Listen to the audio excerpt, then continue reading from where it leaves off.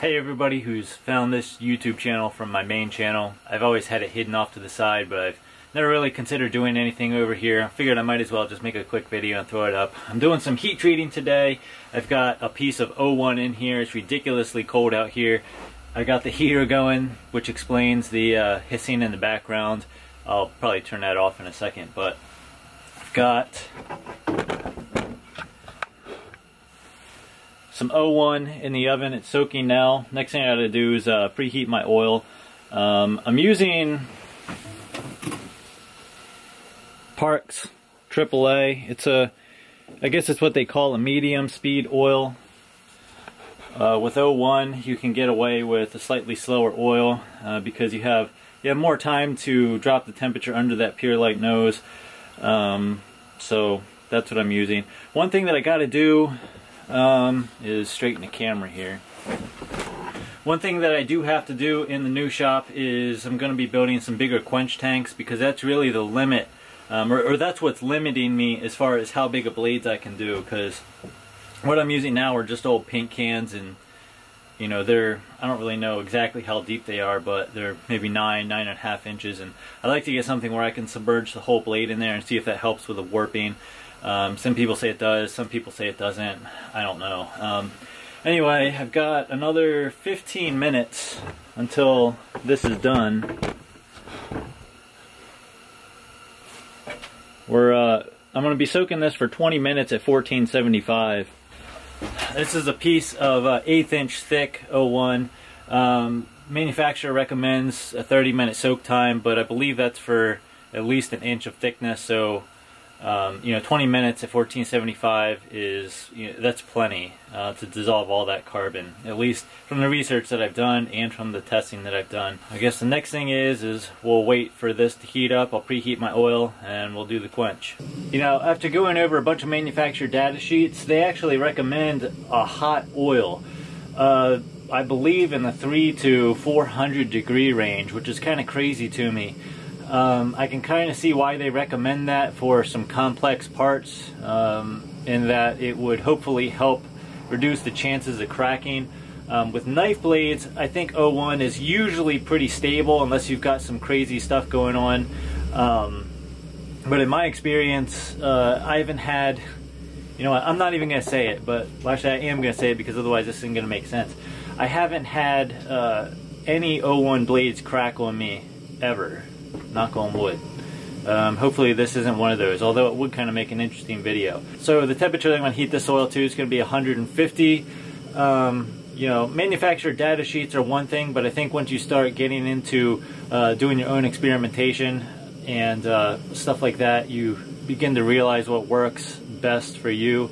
And every single piece of O1 that I've quenched has come out ridiculously hard. So I don't or I do believe that I am getting full hardness with all of the O1 that I've quenched, or at least close to it. So that's what I'm going to keep doing, at least until I can get a hardness tester and continue on with that testing. So after running the heater for like 10 minutes, it gets up to like 50 in here, but it's actually like 19 degrees outside, which is pretty cold.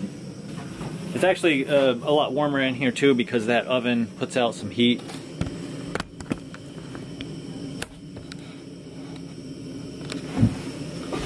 Doesn't put out a lot of heat though. I mean, even when this thing has been going for a while, you can almost still touch the top of it. I wouldn't do that if it's sitting here at like 1900 degrees for a couple hours, but just doing a simple O1 heat treatment, the outside of this doesn't even get really that hot. Actually, you know, I think the place where I bought this AAA from actually gypped me out on like maybe 6 or 8 ounces of the oil.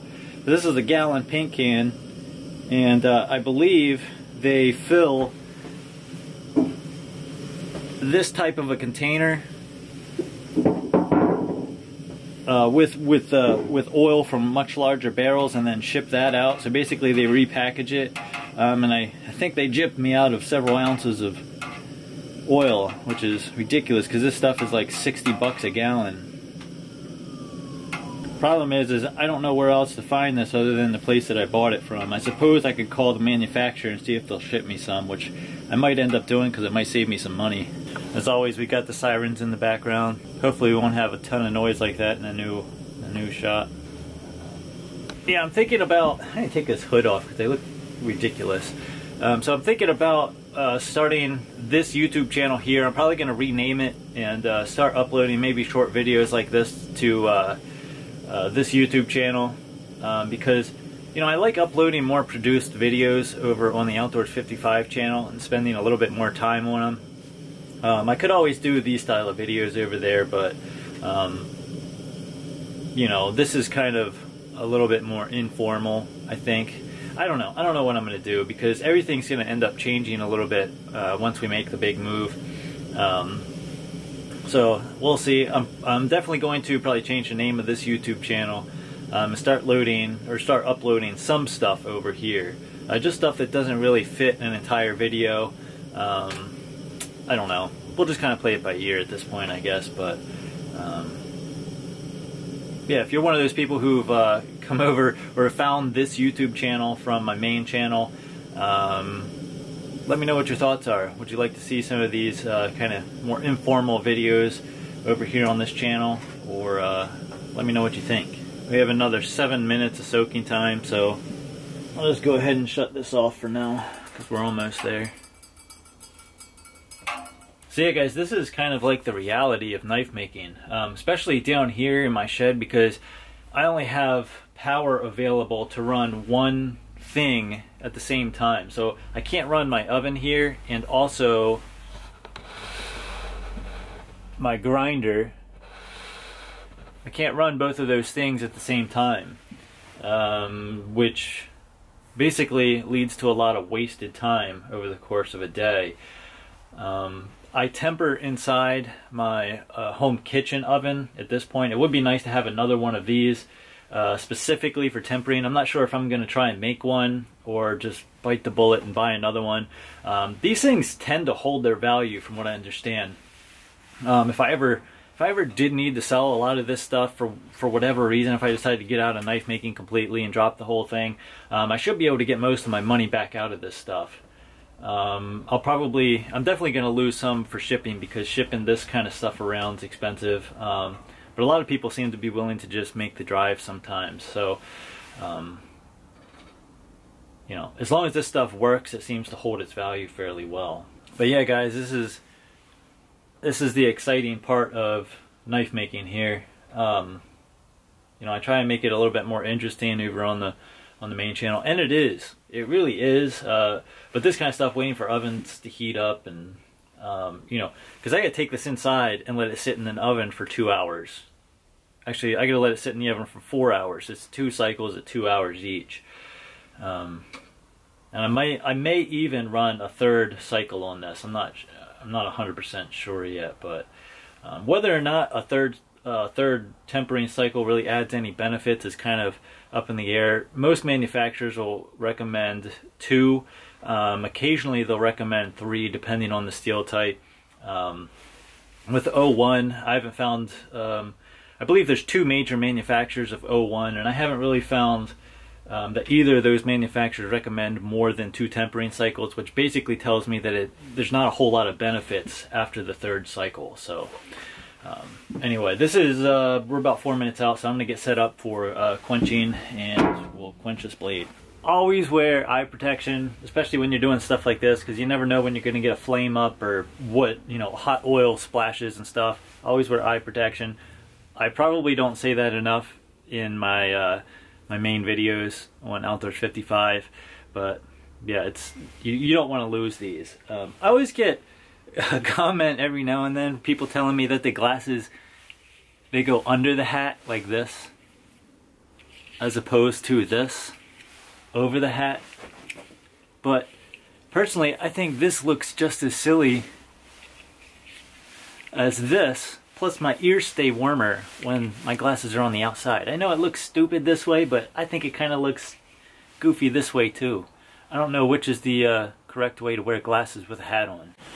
So I just ran up to the house, turned the oven on to 400, so that'll be preheated. I like to get this quenched. I literally ran, I'm out of breath, which, because I'm out of shape, haven't run in like, well, way too long, but I like to get this from the oil to the tempering oven as fast as possible. I don't want to put a knife in my oven that has a bunch of Parks AAA on it, So what I'll do is I'll quench it, then I'll leave it submerged in this hot oil, which will probably be around 180 degrees by the time it's quenched and everything. Then once it's cooled to around that temperature, I'll pull it out. I will wrap it in paper towels and run up and wash it off in as hot a water as I have, which is around 130 degrees. That way the blade doesn't drop under 120 degrees at any time. Then it'll go right into the oven. So hopefully this camera doesn't overheat on me. This is my smaller little mini camera. We're quenchy time. We're at about 25-minute soak time. The nice thing about 01 is that you really can't over soak it. Up to a point, 20 to 30 minutes, you should be good. 01 is pretty resistant to decarburization, so that shouldn't be an issue.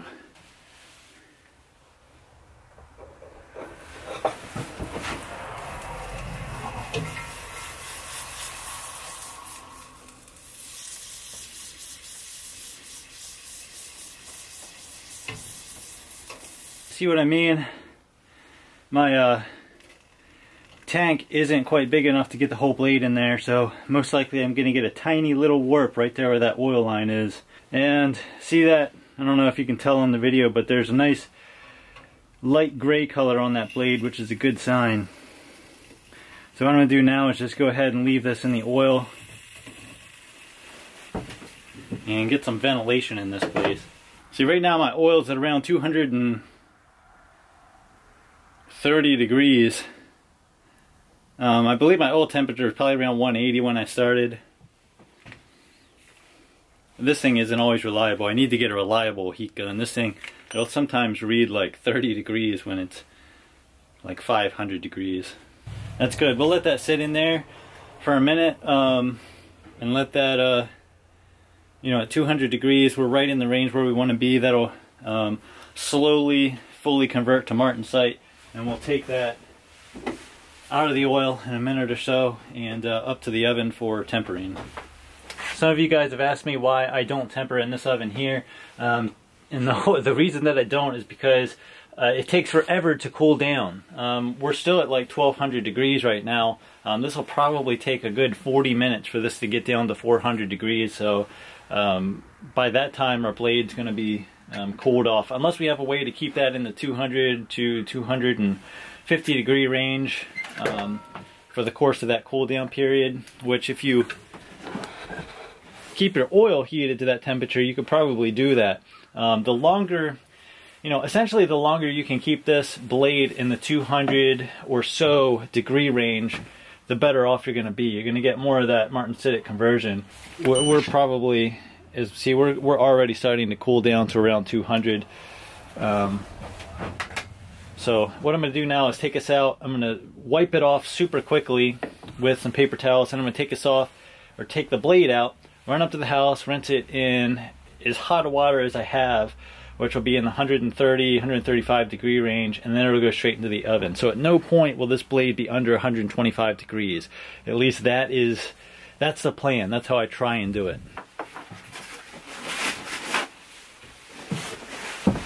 So I'm going to lay this out to wrap the blade in.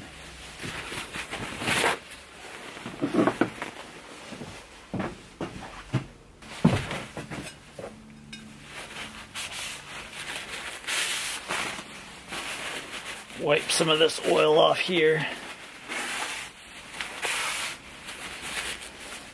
It still looks pretty straight, which is good. We gotta get moving here.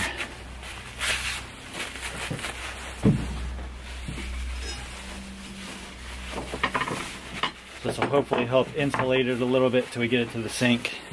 So I've got this thing in the oven now. I don't know if you can see this, but get yourself a good oven temperature thermometer thingy and monitor your oven temperature.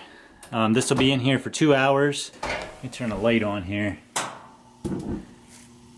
Where's oven light? That'll be in there for 2 hours, or 2 cycles to 2 hours each. We brought it up here, washed it under like 130 degree water. It was still so hot that I couldn't even touch it comfortably. So we're definitely over that 125 degree mark when we brought it up here and washed it off. And at no point that I believe that blade dropped under 125 degrees, which is a good thing. Alright guys, got the blade tempered up. We did two 2-hour cycles at 400 degrees on the nose. That's a fairly aggressive temper for 01 tool steel, but I haven't had any problems with it yet, and I've done a ton of testing and it seems to hold up just fine. I don't think that anybody would ever be able to break one of these blades in this direction, meaning like that, in their lifetime. I've tried. I have a big giant metal hammer here that I've tried to break these with, and I haven't been able to do it yet. Now, some of you may have noticed already, and I didn't mention this yet, but there's no through holes drilled in here for the epoxy to flow through. Now, I didn't get a single warp in this blade. This blade is as flat and as straight as it is now. Did I say that backwards? This blade is as flat and as straight now as it is when it first went into the oven. 0 warps. I checked it on the granite surface plate and it is golden. For a long time, I thought that the warping was caused by the oil line, and it didn't make sense to me because that shouldn't induce a warp that easily. Yeah, there's going to be a temperature differential there, but that temperature differential should be spread out farther up along the handle, and it really shouldn't cause a warp right there. But one thing that I did not take into consideration is that what's also in this same general area most of the time are a bunch of through holes. And with the steel not being exactly the same on this side versus here, that could cause some interesting stresses in the steel and lead to a warp. This is kind of speculation at this point because I can't say for certain, but I do think it's awfully strange that the first blade that I do without through holes comes out completely flat and completely straight. Now you may be wondering, is that going to affect the handle bond strength? And it's not, because this is getting 3 loveless bolts. It's not getting pins, and loveless bolts actually screw together and clamp. Basically, they clamp the blade in place with epoxy. I'm also going to hollow out the center here with a 2-inch wheel, so epoxy will be able to sit in there and grab a hold and all that other good stuff. I still might be able to drill a through hole in the ends here, but I'm not worried about this handle coming off because those loveless bolts are no joke. And they're actually not that hard to use. I'll probably end up doing a video on, a quick video on that on my other YouTube channel at some point. Maybe even a quick video here discussing it in further detail. What else did I want to talk about? Oh, I also wanted to talk about, going back to the tempering thing, 400 degrees with 01 to fairly aggressive temper. This also has a fairly aggressive angle on it, or it will by the time I'm done finished grinding it. It's going to be 12 degrees per side, 24 degrees, you know, with these angles in relation to each other. And that's a fairly steep angle for a bushcraft knife with a Scandi grind. I'm going to do probably a separate quick video on that on this channel, just discussing some edge geometry issues a little bit. And hopefully this video was kind of entertaining, kind of interesting. Hopefully somebody got something from it. Let me know what you guys think of these style of videos, these kind of informal videos, because a lot of times I have a lot of stuff I want to talk about, but I don't really feel like I have enough material to cover a, you know, a beginning, a middle, and an end video on the other YouTube channel. Maybe I'm going to reconsider that. I'm not sure. I'll probably do some informal stuff like this, just, you know, bring the camera around and talk to myself all day, because that's essentially what I'm doing.